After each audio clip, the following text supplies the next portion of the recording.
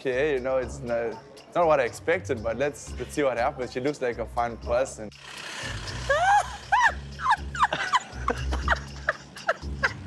Your parents are not going to judge you because I'm colored. No, they won't judge. You never know.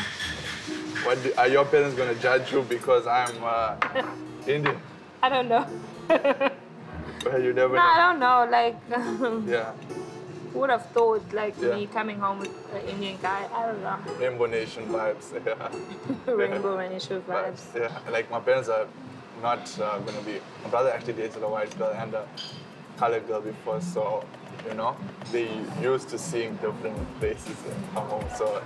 And they come home? Yeah, I mean, like... For what? I'll bring them home to stay, like, bring them home to have something to eat or something like that. That's enough. No, never days. My mom? Yeah. Never. So you won't come home to my house to eat, no? No problem. I mean, if it's like, oh, friend, come over for supper, let's do supper at my place. No problem, let's go. I would, but I'm saying my house? Yeah. Never. You come the day you're coming to marry me, that's all. I see. Serious.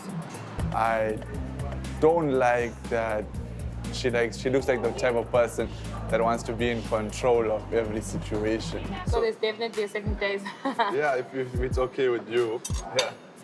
I don't have a problem. Is that your home? No, we'll go somewhere. Oh. Yeah.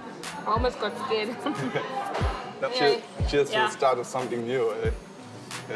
Get some more drinks. More of this. Yeah. There should be a second date. I mean, there's something to work with, yeah, and I guess that we can see what happens going forward. I mean, it'll be interesting, I guess. First time dating someone who's completely different from me, but there is that something to work with, you know what I mean? Well, I didn't friend zone him directly, but he showed. I can't downgrade him or anything like that.